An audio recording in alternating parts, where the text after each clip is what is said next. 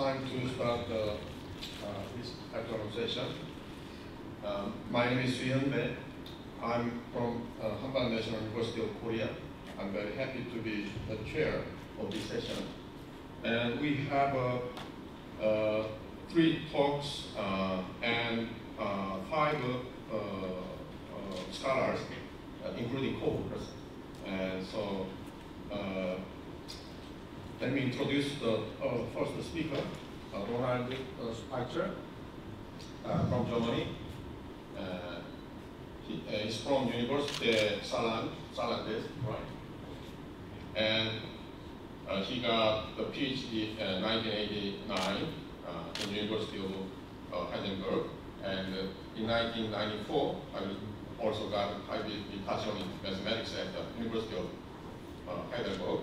And he got many awards and research funds, especially in 2020, Jeffrey Williams Prize of the Canadian National Society, and 2014 ERC, he got ERC advanced grant from the European Union.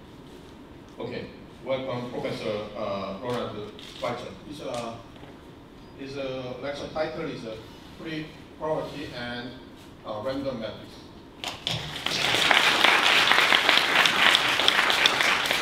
Yeah, thanks for the introduction.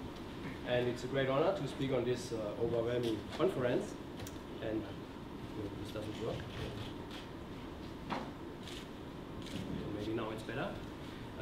Okay, so I'm going to talk about free probability theory, but from the perspective of random matrices. So free probability theory was mainly introduced in the context of operator algebras, and it had great success there. And there had been talks by Dan Wojciechowski and Uwe Hagerup, plenary talks on previous ICMs on this. But I want to motivate and give you an idea from the random matrix point of view and show how free probability helps to solve some problems there. Okay, so maybe I just give you a very short history of free probability, but this is really biased towards this problem. So I mean, this concept of freeness, the main concept in free probability theory, was introduced by Wojciechowski in '83. And then a couple of years later, he discovered that actually his concept, which was introduced in the concept of operator algebras, also has a relation with random matrices. Okay, then I mean, I worked a lot on the combinatorial theory of freeness, and I will say a little bit on this later. And then later on, there was also a more general version of free probability, which will be important for our problem. And then, I mean, there's also a linearization trick, which became very prominent by work of Hagerup and Torbjornsen. And then, I mean, what I'm aiming at is some work with Sherman Belinsky and Tobias May, where we use all these things together to solve some random matrix problem. Okay, but so maybe let's start by random matrices and see what kind of problem you're interested in. Okay, so I mean, random matrices, and they have a very special feature that there is a nice structure if I send the size of the random matrix to infinity. And the usual thing which happens there is that we have an almost sure convergence to a deterministic limit. I mean, I'm looking on random matrices, so the eigenvalue distribution is random, but if the size of the matrix goes to infinity, very often the size goes to a deterministic object. Okay, and very often this object, this limit distribution, can also be calculated. Okay, so maybe let me show you this as an example. I mean, maybe the most prominent random matrix ensemble are the Gaussian random matrices, which were introduced by Wigner more than 50 years ago. And so this is just an n by n matrix, which should be symmetric. Okay, but otherwise I choose the entries of this matrix independently and also identically with the same distribution. And for Gaussian random matrices, I take the simplest distribution, which is around, namely the normal distribution. Okay, so I take it for variance 1, and then I take a normalization factor, which guarantees that if n goes to infinity, I mean, I have a kind of limit. Okay, and maybe here is some pictures on the eigenvalue distribution. So if I just take a 10 by 10 matrix, and I mean, I realize this in a random way, then of course I have 10 eigenvalues, 10 real eigenvalues. But if I take another realization of my matrix, I just have 10 other eigenvalues. So I mean, for small n, I mean, of course, the eigenvalue distribution depends very much on my realization. But if I make n bigger, then suddenly, I mean, I see a picture emerging which becomes independent of the matrix. So those are 200 by 100 matrices, and one already sees some structure.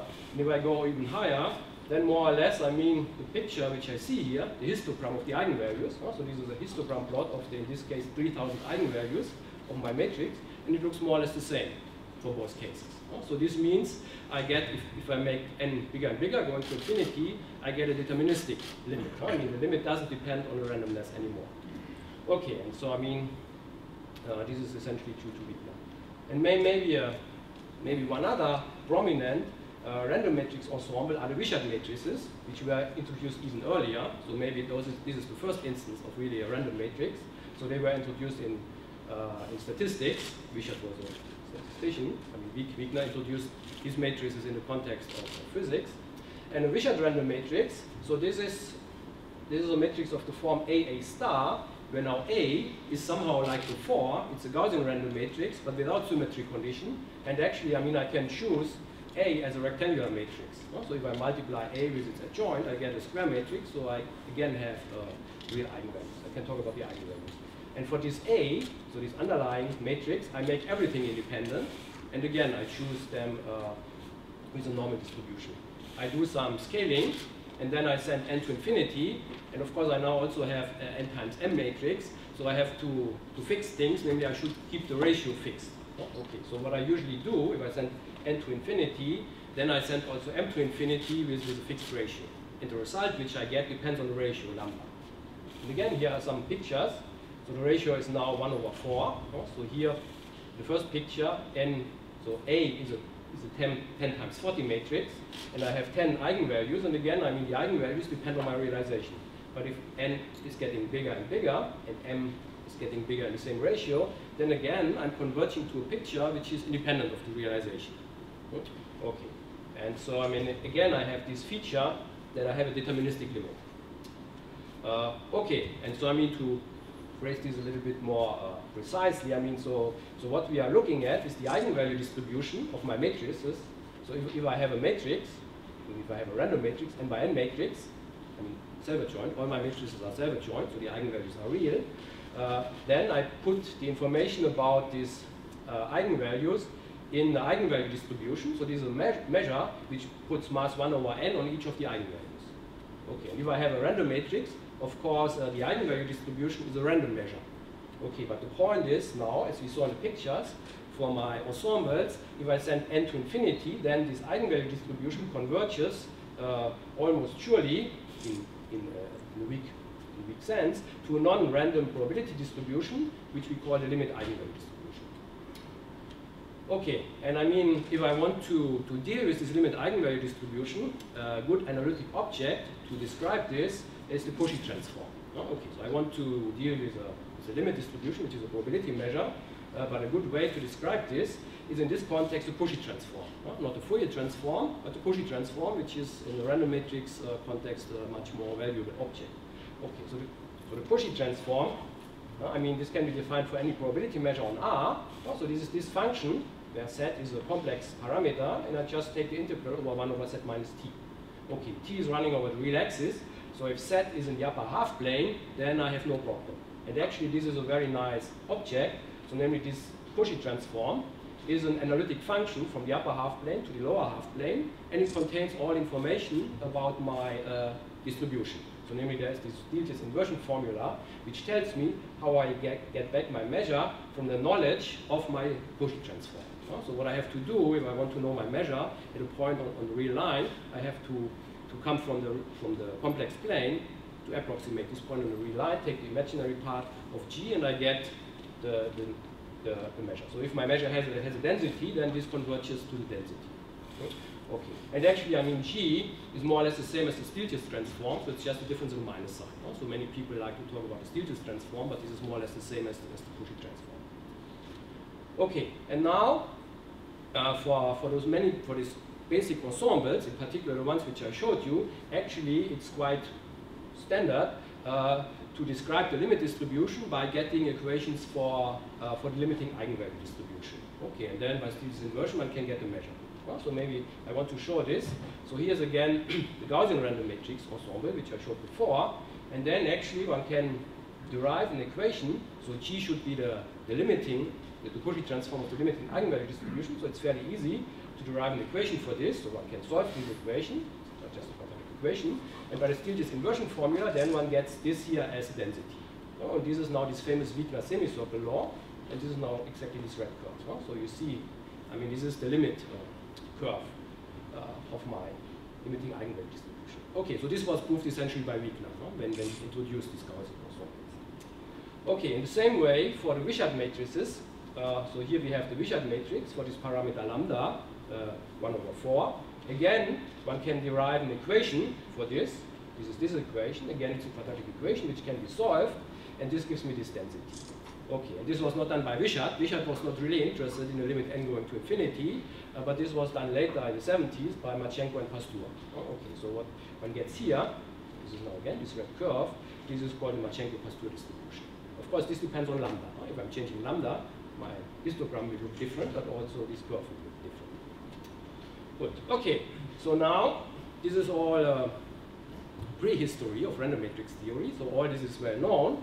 But now I'm coming to my problem I'm really interested in. Namely, I'm not interested only in one random matrix, but I consider more of them, several of them, which I take independently.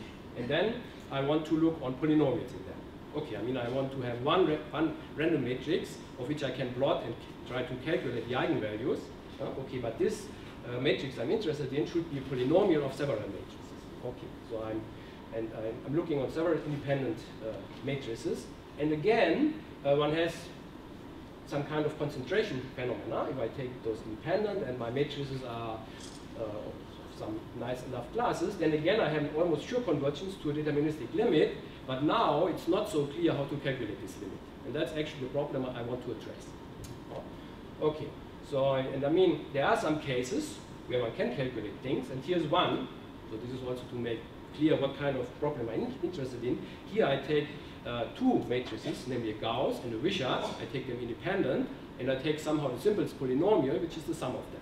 So what I do is I take a Gaussian random matrix, and I add to them a Wishart random matrix. Okay, and again, if where the size of the matrix is large, one gets, independent of the realization, independent of the choice of the Gaussian and of the Wishart matrix, one gets again a picture like this. The question is, can we calculate this? And actually, in this case, it can be done. But now it's a little bit of difference to the situation before. Namely, now I get an equation which cannot really be solved explicitly. Okay, so namely what I get here is a kind of, yeah, okay, so if G denotes the Cauchy transform of the sum, the one I want, then one can derive an equation, but this equation is not an explicit one, but an implicit one. So it says G of Z is now G of the Wishart, so we know the Cauchy transform of Wishart, but the argument also contains G.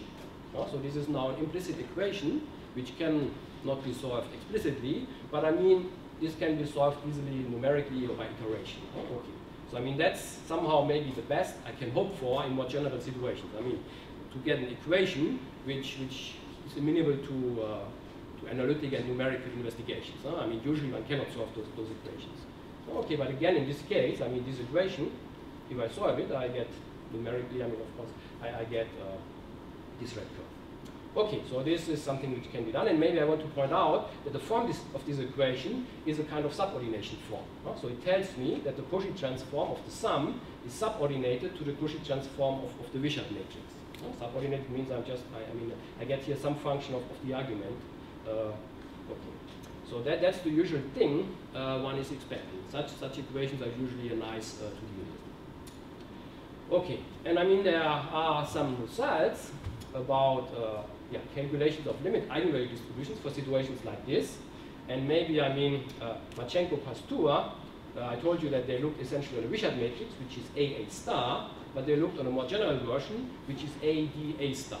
So in statistics, this is very, very covariance matrix is not trivial. I mean, if this is trivial, that's trivial covariance matrix, but otherwise it's more complicated. And they consider this case in general. So you can say this is a polynomial in two matrices, A and D. Okay. Then, I mean, Pasteur did also more or less this deterministic plus Wigner, which corresponds to this Gauss plus Wishart, which I showed you before.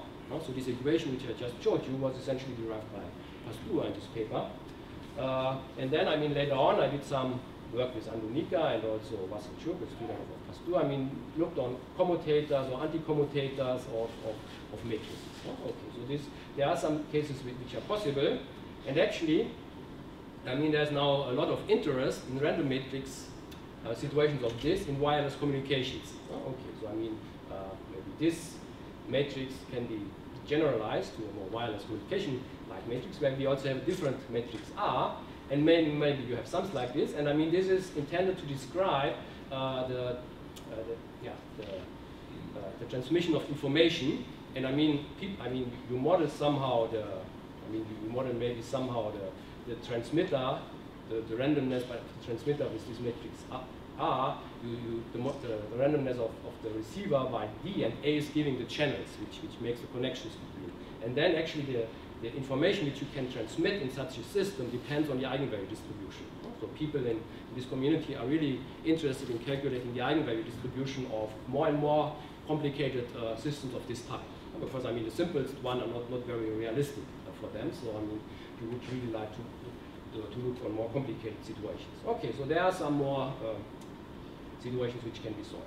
Okay, but I mean, I want to attack somehow the problem in full generality, let's say. So the question is, can we say anything about a general polynomial in such matrices?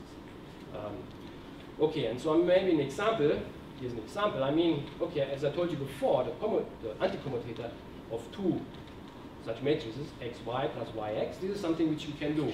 But if I add, for example, an x squared, then this is something which is not clear at all anymore. So at the moment, we don't really have a nice theory for doing this. So again, I mean, we can, of course, calculate the histograms of such things. And again, this is independent of the realization. So if I choose here a Gaussian and a Wishart matrix independently, I will more or less for big N always see the same kind of picture. But the question is, I mean, can I calculate somehow the red curve as in pictures before? Okay, and I mean, in the random matrix literature, I mean, up to now, there was, I mean, we could address special cases, maybe getting more and more complicated, but there was no general theory. And now I want to show you that actually free probability gives you tools for dealing with this problem. Okay, so I mean, the main point is that actually there's a relation between random matrices and free probability. So this is a picture of Denver and Kulescu, who introduced the theory. And so now I want to switch gears and talk about free probability theory. Okay, so forget about random matrices for a few minutes. I will come back to it, of course, but let me just give you some idea of free probability theory. Okay, so free probability theory is a kind of probability theory for non-commuting variables. I mean, matrices are non-commuting objects. Okay, so if we want to deal with them in a probabilistic way, I mean, maybe it would be nice to have a non-commutative probability theory. And I mean, the basic notion there is a non-commutative probability space, which is a unital algebra and a unital linear function on this. Okay, and I mean, if you want to include a classical, just a commutative probability space in this, then I mean, you should just go over to the algebra. So I mean, the algebra here would be the L-infinity space, let's say, of your random variables, and this phi, this linear functional, is just taking the expectation of your random variables. So we're just going over to an algebraic description, but in classical probability, I mean, all our algebras are commutative, but non-commutative means now that we also allow non-commutative algebras. Okay, and then the crucial concept in this business is the notion that we have an analog of the classical concept of independence. We have a concept in a non-commutative setting, which we call freeness or free independence, which is somehow like classical independence. Okay, but here's a definition, and I mean, this definition looks on first sight not very clear. So I mean, it says essentially, I mean, first we talk about the freeness of subalgebras. So this is like having the independence of sigma algebras in a classical context. So first we say what it means subalgebras are free, and then of course, I mean, we say that variables, elements in our algebra are free if the subalgebras which they generate are free. Okay, and I mean, here's a definition, but I mean, if you haven't seen it before, probably it's not much use of really trying to understand it. So maybe let me give you an idea what it really means. So I mean, this definition which I showed you essentially is saying that we have a set of equations which relates various moments. I mean, the definition is essentially saying a lot of things are zero under very specific conditions.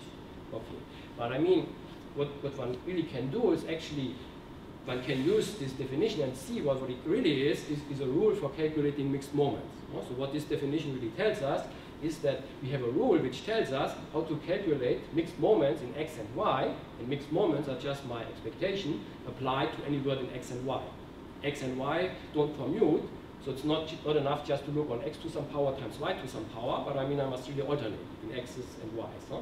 Okay, so a general moment is a finite product of this form, and if x and y are free, then this tells me that there actually is a polynomial which doesn't depend on x and y, but just on the fact that they are free, which allows me to express this mixed moment as a polynomial in moments of x and moments of y.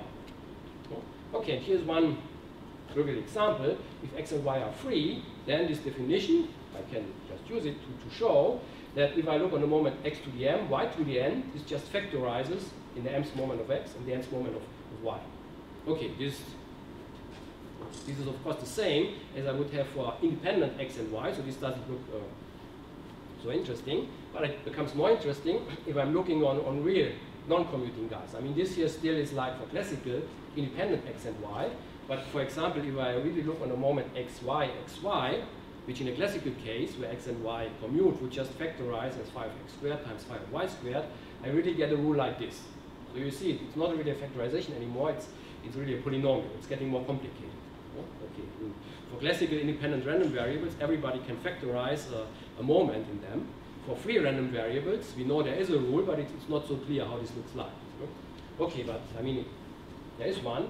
And so this shows you free independence is a rule for calculating mixed moments, like classical independence, but one should be aware that it's a really different rule. It's not just the same rule applied to non-commuting variables, but I mean for something like this, if x and y are independent, it's really very different. So this is a rule which usually only makes sense if x and y don't commute. So in classical probability theory, we usually don't see free variables. I mean, constants are free, but that's true. Okay, but other variables, if they are free, then they cannot commute. Okay, so this is really something which usually only happens for non-commuting random variables. So like operators on Hilbert spaces, or maybe matrices.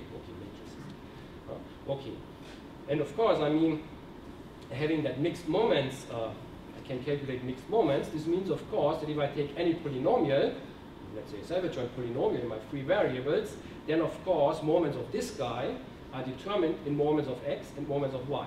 Because I mean, if I take a polynomial and I take a moment of this, a power of this, I can just write it out as a sum over monomials, over mixed moments, and each of these terms is determined, so all those guys are determined. Okay, and maybe I promised you to say a little bit about the combinatorics. It's not really important for my talk, but because most of my work was on the combinatorics of freeness, maybe I want at least to give you some idea what the combinatorial structure behind freeness is. And so the main observation is here that the structure for those formulas for mixed moments, which is a priori not so clear, is governed by non-crossing partitions. Okay, and maybe one simple incidence of this is that if I have a moment so let's say I have 5 variables which are free and I connect the same variables, and you see the picture here, this partition is a non-crossing one. So non-crossing means that I don't have crossing in this picture. Then actually this factorizes in the usual way. Okay, so for non-crossing moments, things are very, very easy. They are as for classical variables. For non-crossings, I mean xy, xy, this is a non-crossing moment. The formulas are more complicated, but still, then it's governed by the non-crossing partitions. So namely, I have here 3 terms, and each of them corresponds to a non-crossing partition, which is essentially smaller than this one. Okay, so the whole structure of these formulas is governed by non-crossing partitions. Okay, and I mean many of those consequences of this combinatorial description I worked out with Andonika, and actually we wrote a monograph on this on the combinatorics of free probability. So that's a good place to look if you want to know more about this. Okay, but now let me come back to where we really are interested in. Okay, so this notion of freeness shows up in various situations. And actually, Aug20Wed defined this concept in a very operator algebraic context. So he defined it because, especially for Neumann algebras, in ones in which he was interested, you see variables which are free. Or you have the same for creation and annihilation operators on full Fock spaces. Okay, so I mean freeness shows up in those instances because it was just defined according to situations which he found there. But then the surprising thing is that actually, I mean, it also shows up for random matrices. This is a priori absolutely not clear. Okay, and so here's again somehow this observation, big theorem of Voiculescu, which tells us that large classes of independent random matrices, I'm not really specifying the classes, but let's say if I have a Gaussian or Wishart matrices, independent ones, then they become asymptotically freely independent, and of course, I mean, independence is something with respect to a state, so I need a state, and for my matrices, the canonical state I take is a trace. And because it should be a unital one, I should normalize the trace, right? So the capital one is the usual trace, sum over the diagonals. Okay, but I normalize it by 1 over n, so that that my phi of the unit matrix is 1. Okay, and I mean I have here asymptotically freeness, so this means if I send n to infinity, then I see exactly the rules for freeness. No? So this means, for example, if I have xn and yn, they are as before my independent Wigner and Wishart matrices. Then if I look on a moment xy, xy, calculated with the trace, then I see exactly in the limit the same relation as I see for free random variables. So if you forget the limit here, then you see this is exactly the formula which I wrote down before for this moment in xy, xy. Okay, and so this tells us that actually, I mean, with this theorem, we have a rule for calculating asymptotically mixed moments of our matrices with respect to the normalized trace. If we understand freeness, I mean, at least we have a concept now. And you might ask, I mean, why?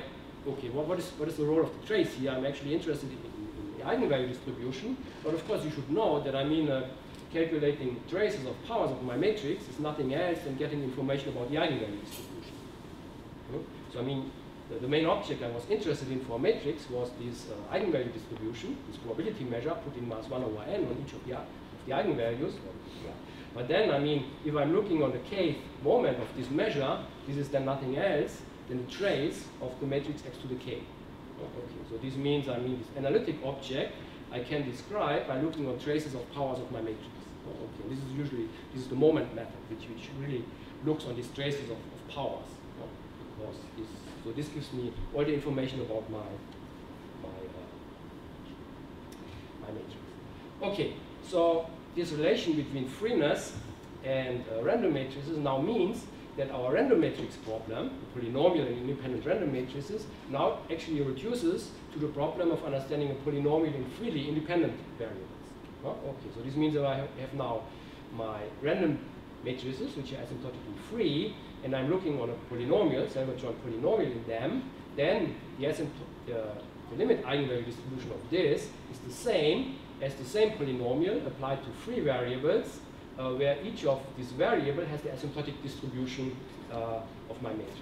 Also, this means if I'm looking, for example, on this polynomial in my Gaussian Wishart matrix, this deformed perturbed commutator, then the limit eigenvalue distribution of this is the same as the distribution of the corresponding xy plus yx plus x squared of free variables x and y, where x has the limit distribution of xn, which is a semicircle, and y has the limit distribution of the yn, which is Marchenko-Pastur.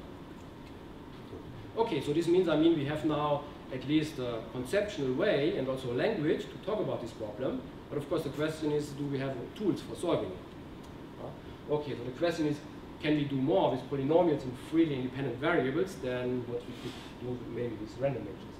Okay, and in free probability theory, there were, of course, devised a lot of tools for dealing with problems. And I mean, one is we can deal with the sum of variables. So this was one of the first papers of Voiculescu. Then we can also deal with the product of variables, and we can also deal with the commutator of variables. This was done. This work with Andonika, which actually, I mean, we did it on the free side. But this, of course, gives us also a method to deal with random matrices. Okay, and maybe I want to point out that again, in all those cases, so maybe here for the sum, one has again nice subordination formulations for this. Okay, so namely, describing, for example, the sum of free variables x plus y. Okay, so what we get in free probability theory is a formula which tells us how we get the Cauchy transform of x plus y, also the distribution of x plus y.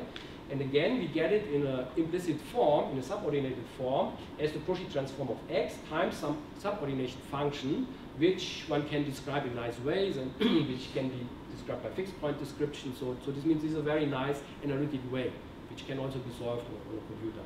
So this is really a description which is useful. Okay. Yeah, okay, but of course, I mean, I talked about some product commutator, but maybe if you're interested in this, I mean, I didn't talk about this, because actually we don't have a solution for this in free probability theory. And even less, we have a solution for general polynomial in independent variables, in free variables. Okay, so this maybe, okay, it seems we have a nice language for talking about the problem, but maybe we don't really have tools for solving it in this generality. Okay, but then actually, there's a more general version of free probability theory, which will be very helpful for addressing this. And I want to say a few words about this. And so this is an operator valued extension, and this is again analog to something which you also have in classical probability theory. Namely, you have a, I mean, instead of taking your expectation, going down to the complex numbers, you can also take a conditional expectation where you just go down to a smaller sigma algebra. Okay, so I mean, you have your random variables with respect to your sigma algebra, your original sigma algebra, but then you can take a smaller sigma algebra and you project down onto the smaller sigma algebra. So you have a conditional expectation. Okay, and then I mean, you can also do this in a non-commutative context. So I mean, instead of going with your linear functional from your random variables A to the complex numbers, we can just go to a subalgebra B. Okay. And I mean, then we just take a conditional expectation, which is just given by the same properties in the classical case. I mean, it's just essentially this bimodule property, so conditional expectation. And then, I mean, we have, again, we can say we have operator valued probability space if we have such a situation that we have a conditional expectation from a big algebra to a small one. Okay, and then, of course, we calculate moments with respect to E. Okay, and I mean, again, one has this definition of freeness, which works exactly in the same way in this context, and a lot of the theory also works in the same way. So, and I mean, there's again, what one can do in this context is to talk about the sum and the product of variables. Okay, so, and I mean, this was done from the very beginning by Aug20Wed and others, but I mean, what I point out is that actually we have an analytic description in this subordination form, which was done just in the last years together with Sherban, Belinsky, and Tobias May, and for the product also with John Trailhard and Carlos Valles. Okay, but maybe I want to show you this thing here for the sum. And again, I mean, in this operator value context, we have a kind of Cauchy transform which contains the essential information. So the Cauchy transform, it's just as before, we take our expectation of the resolvent of B minus X. B is now an element in the small algebra B, and so we can take G of B for guys where this is invertible. And again, if X is self-adjoint, if you go in the upper half plane in this algebra, so this if you take the imaginary part bigger than 0, then this is well-defined. It's a well-defined object, and it contains the main information about our quantity. Okay. I mean, for B, maybe for B, you might just think about matrices, 2 by 2 or 3 by 3 matrices. Good. Okay, and maybe here's the theorem about this. So this is somehow the analog of what I showed you before in the scalar case. I mean, I didn't show you precisely, here it's more precise. But again, if I have self-adjoint operator valued variables, which are free in operator valued sense, again, I can express the Cauchy transform of the sum in a subordinated form through the Cauchy transform of one of them. And I have a very precise and nice description of this subordination function. And this is given as the fixed point of some map. I mean, it's not important really to understand the precise form of this, but it's just that I have a very nice and precise description for it. And I mean, I also know it's a unique fixed point in the upper half plane. So if I start in the upper half plane by iteration, I really can get this fixed point. I can control its convergence. Good. Okay, but now, I mean, you might ask, okay, now in operator valued cases, still, we can just deal with sum. So the question is, I mean, what is it good to be able to deal with sums if actually I want to deal with polynomials? Okay, now comes the next thing, which is this linearization trick, which tells us that we can go over from polynomials to linear polynomials, meaning essentially sums, by on the expense of going from a scalar to an operator valued situation. Okay, so in order to understand polynomials in non-commutative variables, for many questions, it's enough to understand matrices of linear polynomials in these variables. So that's what I mean with a linearization trick. And I mean, in operator algebras, I mean, this this was also already there, this idea in the original motivation of Voiculescu for introducing the operator value freeness. But then it became very prominent in the paper of Hagerup and Torbjornsen, where they also looked on the largest eigenvalue of polynomials in Gaussian random matrices. And actually, Craig Anderson gave then a Savage-joint version, which is very important for us, by using the Schur complement. Okay, but then, I mean, as it turns out, I mean, important ideas are not unique. I mean, actually, we found out that, I mean, the same kind of idea is also prominent in other fields, and I mean, we are only at the moment, we are really, I mean, realizing what is around there. So, I mean, for example, in control theory, I mean, the same thing more or less goes under the name of descriptor system, and actually, I mean, the existence of such linearization goes back to automata theory, at least to work of Schützenberger, and I mean, the symmetric one can also be found in work like this. Okay, so I mean, there's a big history about this. Okay, but so what is the idea here? Okay, so the idea is that if I have a Savage-joint polynomial, okay, so that's what I'm interested in, then the point is that there exists a matrix which only contains linear polynomials in my variable, such that I can recover the Cauchy transform of my polynomial. That's the thing I really want. I can recover this as some entry in the operator value Cauchy transform of this linearization. So maybe here, to make it concrete, is an example. I'm interested in this guy. Okay, but now the point is there is a matrix, and we have algorithms for producing such a matrix. So this, and I mean the size of the matrix depends on the polynomial. So in this case, it's a 3 by 3 matrix, and you see, I mean the entries are just linear, or maybe affine. Also, the constants are also there, but it's not okay. It's not bigger than grade 1. No? So in y-x. No? So there's a matrix. And if I want, if I calculate the operator value Cauchy transform of this matrix, then actually, this is a 3 by 3 matrix, then actually, if I look on the 1-1 entry, then there I have sitting the Cauchy transform of my polynomial. Okay. This is actually very, very simple. I mean, it's just this Schur complement trick, which tells you how you get the inverse of matrices where the entries themselves are operators. Okay. This is nothing deep. It's just basic linear algebra, but it's a very, very important and powerful observation. So this matrix contains all information I really want. If I calculate the Cauchy transform of this matrix. Yeah, but now this matrix now actually is the sum of a matrix in X and a matrix in Y. And then we are back to the sum. So this means now we really can use this for calculating the eigenvalue distribution. So this P hat, I mean, I can put all the X's in one matrix and all the Y's and maybe the constants in the other matrix, and then it's a sum of two matrices, one only depending on X and one only depending on Y. Okay, we know the distribution of X, so we also know everything about this matrix here. We know the distribution of Y, so we know also everything about this matrix. Okay, and now the freeness between X and Y translates into operator value freeness between those two matrices. Okay, this is this is a simple observation. I mean, it's easy to check, but maybe, yeah. Okay, so this is true. So this guy is free from this, but then I have a sum of two free things, and that's, I can calculate.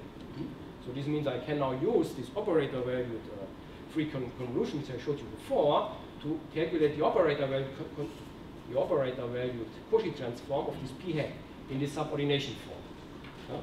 Okay, yeah. But then from this, I look on one entry of this, and this gives me back the Cauchy transform of my polynomial P. Okay, so maybe here I collect all those steps in this theorem. This is the main result of this paper is Belinsky and Mai. So I mean, if we put all those steps together, then this allows us to calculate the distribution of any Savage-joint polynomial in, let's say, two non-commuting variables. Not just first I linearize my polynomial, then I get the sum of two things, which the operator value is free. I mean, I can calculate the operator value Cauchy transform of each of them out of my knowledge about X or Y, and then I use our analytic description in the subordination form to get the Cauchy transform of this P hat. Okay, and then one entry of this gives me exactly the Cauchy transform of P. Okay, and of course, I mean, I can also generalize this to two more polynomials, not just in two, but two more variables. Okay, and maybe just let us look again on our running example. So this was my polynomial. So I took independent matrices. One of them is a Gaussian, the X is a Gaussian matrix, and the Y is a Wishart matrix, and I want to calculate this. So that's again the histogram. So the first step was that I translate this problem into a polynomial in 3 variables. So it's the same, the limit of this is the same as knowing the distribution of this polynomial, where X is now a semicircular variable, so the limit of the Gauss, and Y is a Marchenko-Pastur variable, so the limit of the Wishart, and they are free. Okay, but I mean in this form, I cannot deal with this directly, but what I can now do is linearize this. So this means I go over to the linearization. Instead of looking on this problem, I look on this problem, and this problem, this contains the information about this problem, but this is now the sum of something in X and Y, and then we can use our analytic description for the sum. Okay, and I mean if we do this, then we get exactly this red curve. Okay, so and in principle we can do this for any polynomial. Okay, so I mean I think that's more or less what I wanted to say. So let me summarize. Okay, so I just told you. I mean, if I want to understand the asymptotic eigenvalue distribution of polynomials in large classes of random matrices, I really can understand this by looking on linear matrix valued polynomials. Okay, but linear ones I can address with this analytic theory of operator valued free convolution. Okay, so this allows me at least numerically, I mean the last step is always numerically because I have an equation which I have to solve. This allows me at least numerically to solve any polynomial. But of course the hope is that one should also be able to understand qualitative properties of the distribution. And I mean that's something we are now working on at the moment. For example, the question, the distributions, do they have atoms or what kind of density do they have? Also in principle we have equations for them, and from this we should infer information about the distribution.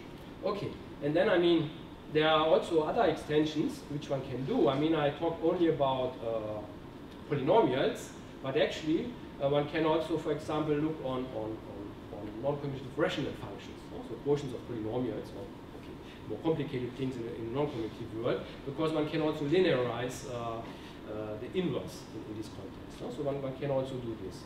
And then, maybe even more interesting is that one can also generalize this to non-Silverjohn polynomials. But of course, there are of course problems. I mean, if I have a non-Silverjohn polynomial, then the eigenvalues are not real anymore. I get complex eigenvalues. And I mean, if I'm in the limit, then actually I don't have a distribution directly, but then what I need is the Brown measure. So the Brown measure is a generalization of the spectral distribution for non-normal operators. Okay, but I mean if one use some additional tricks, then actually I mean the combination of this and some kind of Hermitization allows also to calculate the Brown measure of non-Silverjohn polynomials. So this is joint work with Sharon Belinsky and Piotr Kosniadi, which hopefully will appear on the article. Okay, I think that's everything I would have to say.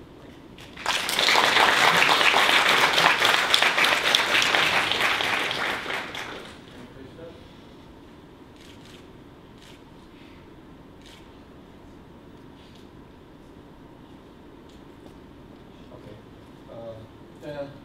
Thanks, speaker, again. And